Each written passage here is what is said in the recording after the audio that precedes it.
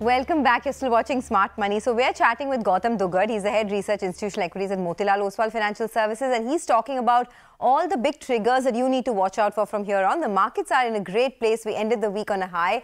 But let's talk about banks, right? Before the break, we were chatting about that. This has been one of the tough quarters for the banking sector, and HDFC Bank is just refusing to perform. What do you do at a time like this, Gautam? So, Sonia, as far as we are concerned, for last 2 years, we've been significantly overweight on PSU banks. And one of the reasons for that was there was a lot of leeway for credit cost to improve. And at the same time, valuations were extremely cheap. 2 years hence, earnings have gone up 2x, 3x, 4x for PSU banks, and they're still trading at 1.2x. Right? SBI, we just wrote a note 2 days back, it is still at 1.2x. Our overweight stance on PSU banks so far has been vindicated. And it looks like, as far as the next foreseeable 3-4 quarters are concerned, you're talking about 13-14% credit growth for the system. While credit cost best is in the price, but you're not seeing worsening or meaningful worsening of trends in any segments. Right? So PSU banks today are delivering 18 to 20% ROEs. Last time they did this was 15-17 years back. And that also happened for 1 or 2 years. Here, already 2 years you have seen 13-14% ROE. This year they will be doing 17-18 to 20%, and we are expecting that to continue at least for FY25 and 26. So we still believe that PSU banks have a room to outperform private banks. As far as private banks are concerned, as far as our model portfolio is concerned, we are overweight on ICICI Bank and Axis Bank, while we've kept HDFC Bank slightly underweight for some time now because of the the underlying merger and some uncertainty as to how the NIMs will pan out, how the deposit growth will pan out. But let me tell you, HDFC Bank today is trading at 1.7, 1.8 times. This is a bank which 4 years back used to trade at 4x. So, near term, nobody can predict, but a franchise like HDFC Bank trading at 1.8x and still doing 17-18% ROE, fundamentally, you would go and buy it.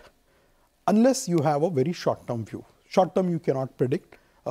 Maybe a quarter or two, you will still... So you're saying this is a good time to buy HDFC I would Bank? Definitely feel so, given the valuations at which it is trading at, and given the negativity which a lot of the street has built on in this name. Okay. As far as our portfolio is concerned, we are still heavily tilted towards PSU banks and NBFCs within the financials. As far as this quarter is concerned, earnings numbers were quite strong. We were expecting a flattish earnings for PSU banks. We got almost 22% growth. And for private banks also, we got about 22-23% growth, which was in line. Right? Yes, but aside of earnings, there are a lot of things which people are bothered about in banking sector, which is the liquidity and the cost. It is, accruing on the balance sheet for the banks, because the credit deposit ratios are elevated for many of the banks. So how do they grow, right, without impacting the margin? So that is one thing which is uppermost in the minds of investors. So that is what is keeping people slightly on tenterhooks, and it's been an underperformer for some time now. Okay, it's interesting you say that this is a good time to be looking at HDFC Bank considering the underperformance. But what are the other stocks that you would prefer now? Post-earnings season, what stands out for you as buys and what would you avoid? So, Sonia, if you look at the kind of revisions we had done a month and a half back in our model portfolio, we have adopted a very diversified approach. So we have a lot of PSU names also. SBI and Bob we have already spoken about. We had added HPCL, we had added GAIL, we had added Coal India, which incidentally is also part of our top CY24 ideas. Their numbers have been phenomenal. And of course, the entire PSU rally, some of these stocks have also done well. As far as we are concerned, we are still overweight on NBFC, PSU banks, industrials. We have a big overweight on real estate, and then consumer discretionary. Within consumer discretionary, we own almost 7 stocks, while in staples, we have just 1 stock. So total 8 consumption stocks, but 7 are discretionary, within which we have names from jewelry, hotels, Zomato, DMart, Metro and all. And then we are neutralish on pharma, energy, and underweight on IT and metals. So that's how we've constructed our portfolio, but more tilted towards domestic cyclicals. And of course, we are also selectively playing the recovery plays in IT and consumption.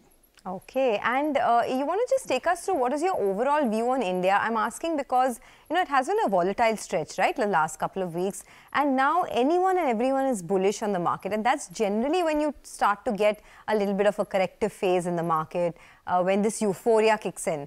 What is your view? What is the best way to approach the markets now? So I think, Sonia, there is no euphoria in large caps.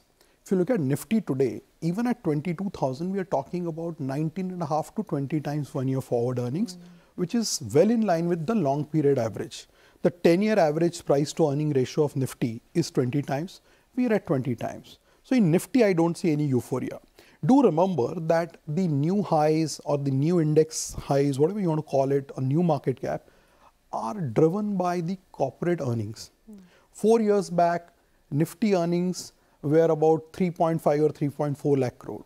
We are ending FY24 at 7.6 lakh crores. So it's almost a 22% earnings CAGR for last 4 years. If you look at our broader coverage universe, our profit pool used to be 4 lakh crores in FY20.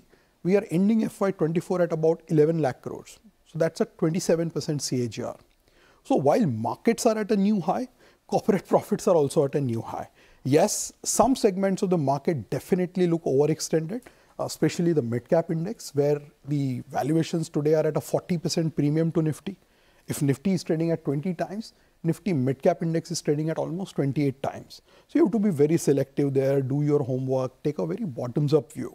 But overall, India, like I said in the beginning, we are enjoying the best of both the macros and micros. Very rarely you see this confluence happening.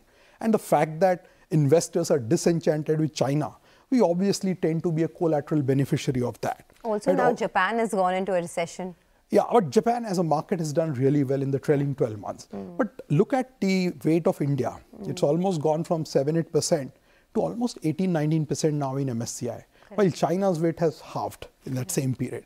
So I think unless we, see a situation where something goes wrong at a macro level, whether it's elections or whether it is rate or inflation, or you see sudden slowdown in earnings, I think we should chug along well, at least compound in line with earnings.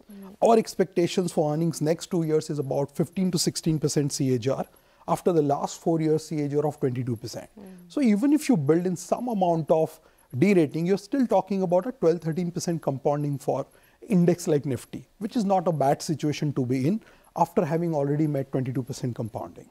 Okay, well, that's a very strong case being made for the market to move higher. But we've run out of time. We would have loved to chat some more. Gautam, thank you so much for joining us and making it to this special episode of Smart Money. With that, it's a wrap on Smart Money. Thanks a lot for watching. Have a great weekend.